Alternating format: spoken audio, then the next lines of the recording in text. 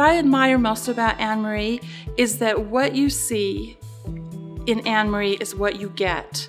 I've been lucky enough to know her well and be with her in many situations, and the core values of Anne-Marie transcend her immediate circumstances or what she's immediately doing.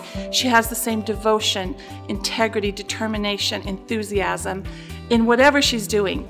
I have a daughter who's just graduating from college in May, so I love to give her advice, but I think the advice I give her and I would give all young women is to be prepared, to become as educated as you can be, and to become self-sufficient. I see still a lot of women today that just think, oh, you know, I'm gonna get married, I'll have kids, I'll be taken care of, and that just doesn't work anymore. I think all young women should pursue any opportunity they can to become as educated as they can so they're prepared for whatever life throws at them, because you never know what it's gonna be.